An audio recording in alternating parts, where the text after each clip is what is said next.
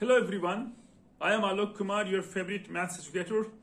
Let me tell you a short result which you are going to find both lovely and useful.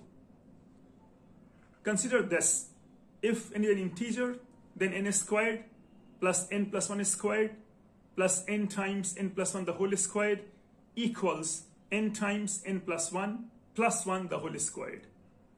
Let me put it another way. If a and b are consecutive integers, then a squared plus b squared plus ab the whole squared equals ab plus 1 the whole squared. For example, 1 squared plus 2 squared plus 2 squared equals 3 squared.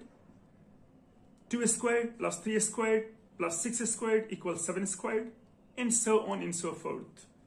So when you do 3D geometry, you will find that, or you will notice that many of the problems that deal with reduction ratios have these numbers 1, 2, 2 or 2, 3, 6. It's not surprising. You get a good number out of it, like 7 integer, or in the first case 3. There have also been examples in the past, even in JEE Advanced, whether this identity has been used to create some beautiful problems in telescopic series. I hope you look up the previous year problem and you will find that yes, indeed, there have been examples in which this has been used. That's all for now.